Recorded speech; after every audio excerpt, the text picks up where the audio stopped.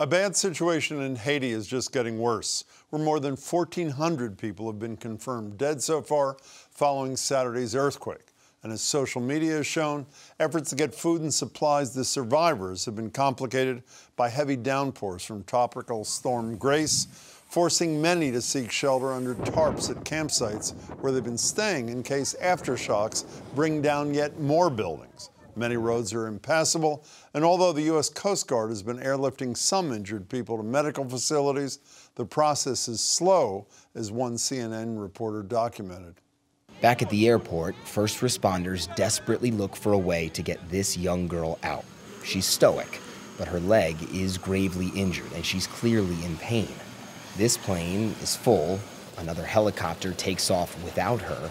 And so after walking around the tarmac, she's placed in another truck. A painful wait for help goes on. One mayor told a Haitian radio station every house was destroyed. There's nowhere to live. We need shelters, medical help, and especially water. We've had nothing for 3 days, and injured victims are starting to die. Joining me are Linda Dorcena Forry, she's a former legislator who was the first state senator of Haitian descent in Massachusetts, Pierre Noel, executive director of the Haiti Development Institute, an initiative of the Boston Foundation. Pierre and Linda, thank you for joining me. I appreciate it. Thank you, Jim, for having us. Pierre, can you bring us up to date on the most current information you have from Haiti? What kinds of conditions are now being experienced? Well, the current conditions, just earlier around 1 o'clock, I spoke with a couple of partners we have on the ground in the South. And what they're really explaining is people simply do not have any homes left. Those homes that are standing, they're too afraid. And as you can imagine, to actually go back in them. So they spent the night pretty much outside. There's not enough because we're talking about communities that had been disconnected from the central, from Port-au-Prince. So there's not enough tarps and other things available right now for people. So they pretty much spent the night, and also the condition got worse yesterday and overnight because of the rain. The flooding. The hurricane that's making its way there. So they're looking at a couple more days in these bare conditions right now. You know, Linda, one of the things I learned, I mean, I've been watching all the videos, trying to consume as many reports as I can. Much of what we all know, but I've learned that much of the food for Haiti is produced in this region of the country most affected. So the potential for food shortages well beyond the area where the earthquake was throughout Haiti is quite great, correct? I mean, it is quite great. And I would say that, you know, this is a compounding issue, right, in terms of this horrific earthquake. But there's been food insecurity for a while, right, at least for the last several months in Haiti. And to have this, you know, tragedy happen is it's horrible. And I think, you know, want to thank, you know, Pierre, you know, for the work that is happening on the ground.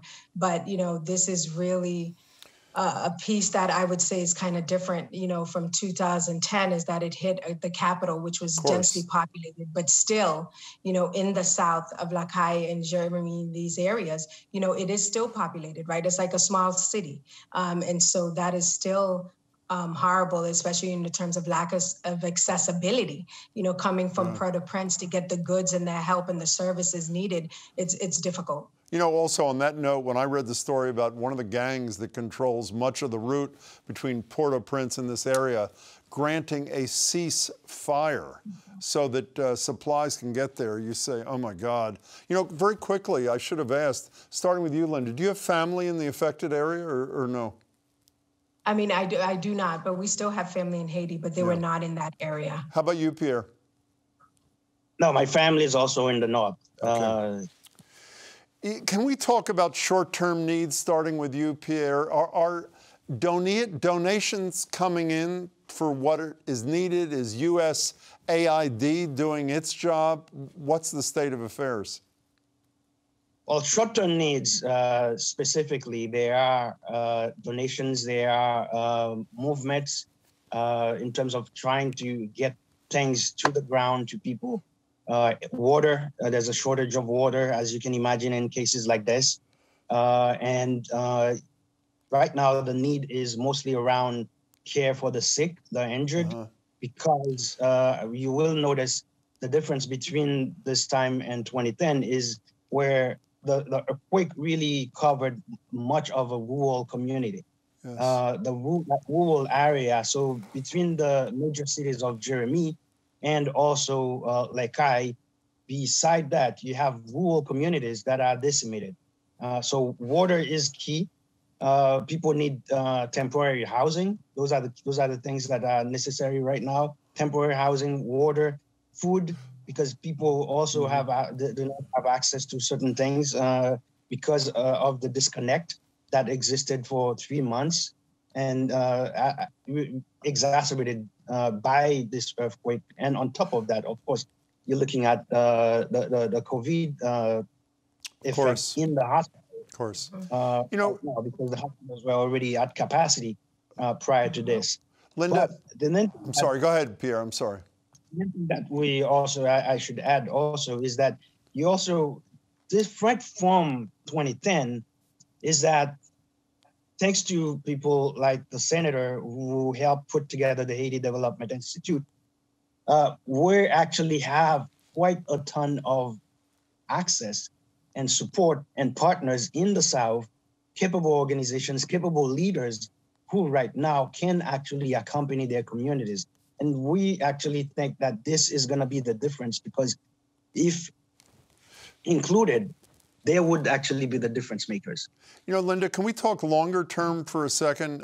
You know a little bit about construction these days, and to borrow a term from the president of this country about building back better, it seems to me that that has got to be one of the goals for long-term stability and public health in Haiti. Is that happening, or is that just pipe dream stuff? No, I mean, I think it is happening, right? I would say that in some places they did build back better, right, Pierre, in terms of Haiti. But we know that after this earthquake, though, is how do we bring all the partners to the table?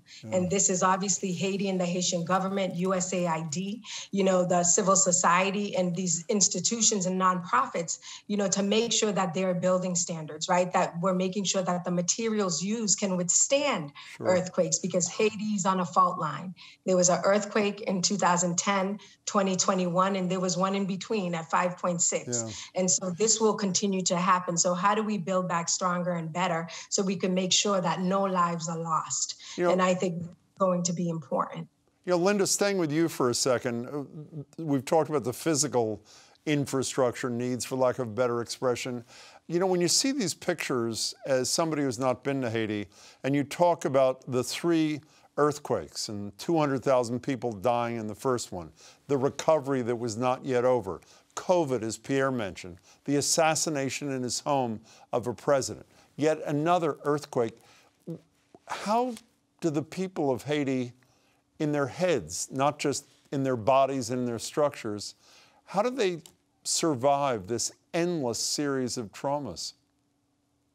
Yeah, I would say, and we all know this, Haiti and the Haitian people are resilient, right? Because in face of all of these traumas, people are still trying to live their lives, provide for their families, have food on their table.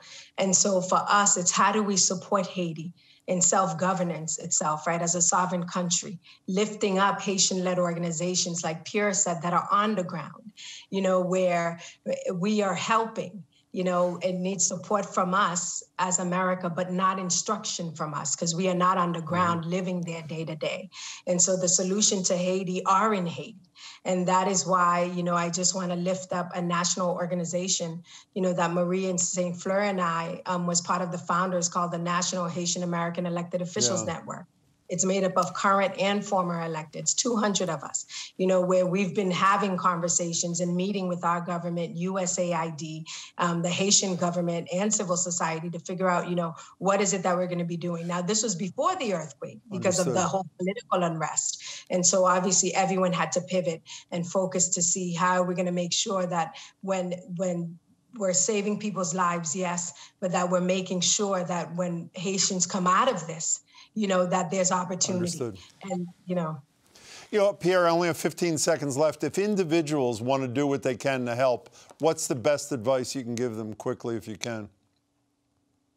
Well, right now, the best way to do this is to make sure that you can get support down to the people, but to people that has access to the context and the cultural competent to do this. Mm-hmm. And right now, the Haiti Development Institute has created an earthquake fund to raise funds that would be going to support not only the relief effort, but also to support organizations that are in the trenches with roots and stake on the ground to help them accompany their communities through this crisis. That's wonderful, Pierre. I also wanted to just add quickly and just mention, you know, the work that's happening in Massachusetts with our private-public partnerships, yes. Right? Like Governor Baker has been on the phone, Partners in Health, Build Health International, with Jim and Karen and Sarah, right, Pierre, that we work closely with. But I want to say that, you know, we're also working with Robert Kraft, who has so generously donated his plane to bring down medical supplies and personnel down to Haiti, to be sure that there's, you know, connection, right? And so many people are doing amazing things, and we want to be able to lift up the work that Pierre is doing as well, and other organizations. So please research. We need you all to support and keep the prayers going for Haiti. Linda, Pierre, I really appreciate your time. Best of luck with your work, and best of luck to the people in Haiti. I appreciate it. Thanks, Jim. Thank you, Jim.